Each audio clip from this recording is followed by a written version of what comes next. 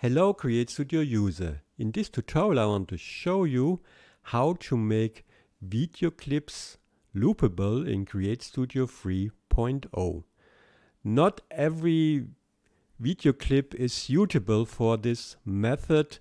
The best is to take something here like abstract backgrounds here if you have a video with a camera movement or the movement of big objects. It's not so suitable for this method here. Okay, let's begin.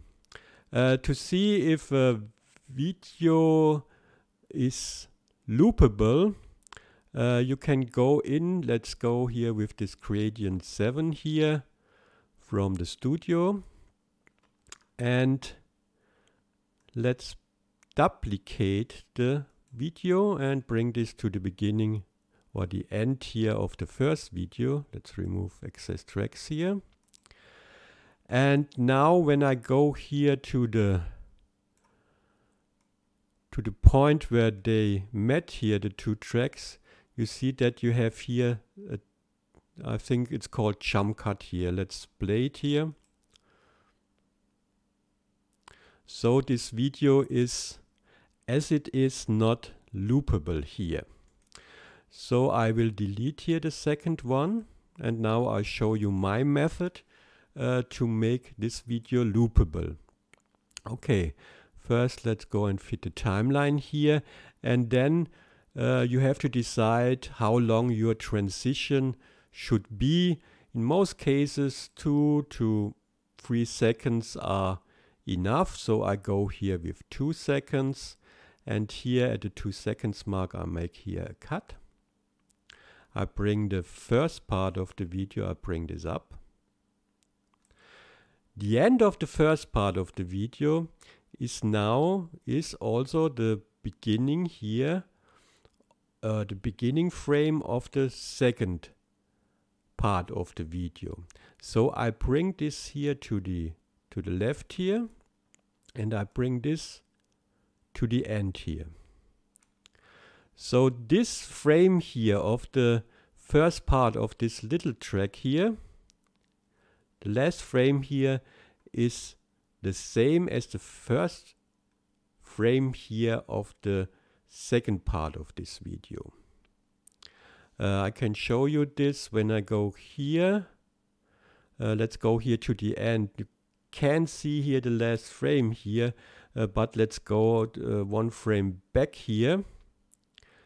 And when I now go to the beginning, you see that it's the same, nearly the same frame. Here is the same frame, here is nearly the same frame to the first video here, or to the long video, the second part video here.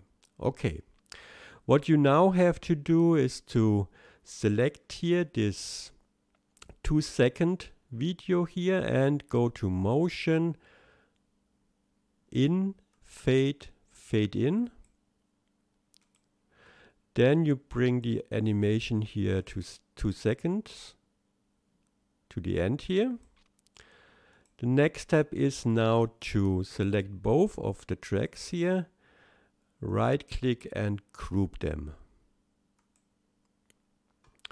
Now the last frame is here the same as the first frame here in this group.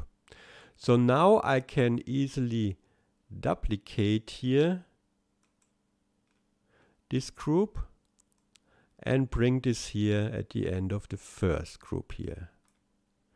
You can now make another group, duplicate it, and so on, or you go with group until the duration of these groups are what you needed or what you need. So I go here and fit the timeline. It's always good to look if they are nicely connected here. So now they are nicely connected here, and now I go back here and fit timeline. And now let's play here. The transition begins at the 6 second mark here. And you will see now when I go here, there is a smooth, you see a little jump here, no, but it's a smooth transition between these two video clips or group here. I can play this here. You see a little glitchiness or something like this, a little jump cut, not here, but you will not see it in the rendered video, and I will show you this now. Let's go and save here this project here. I replace here a former one here. Let's replace it. And now I got to publish it. I will publish it with this default settings here. And I go here with replacing here this video here.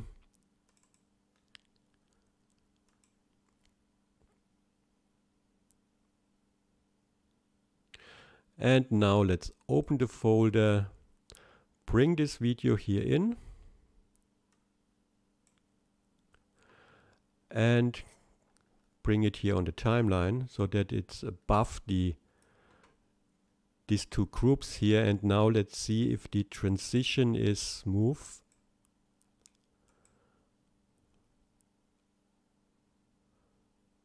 Nice and smooth here. So you now can, I will delete this here, delete this here, and now you can go and rename this. Let's say gradient, I think it was 7. Let's call it loop. And now you can, let's go with the playhead over it. Now you can save this to your scenes. You see I have here another one that I will delete here. Okay. I will do this process one more time and quicker here. Studio, let's go here with this squigglers here. Let's bring this here on the canvas. Fit timeline, go to the 2-second mark. Make here a cut. Bring the first part up. Bring the second part here to the 0 time frame here. And bring this here to the right. Go with the playhead here. Go with motion, in, fade, fade in. Drag this to the end here of the track. Then select both tracks. Can also create here the group. I will make this here. Make a duplicate. Bring this here to the end of the first group here. Make it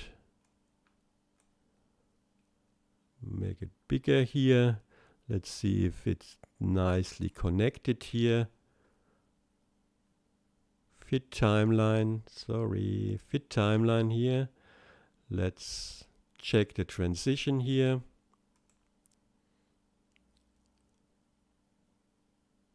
Nice.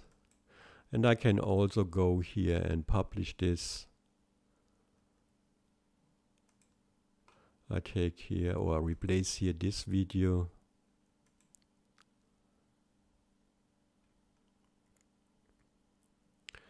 Open the folder. Let's bring this in. Let's go to the beginning here. Drag this here on the timeline. And now I can play this here to see if everything's smooth here. Here at the 8-second mark, it's the transition finished here. And nice and smooth. Now I can go and rename it or better first delete this here. Rename this group and take it to my scenes. Okay. I hope this will help you. Thank you and goodbye.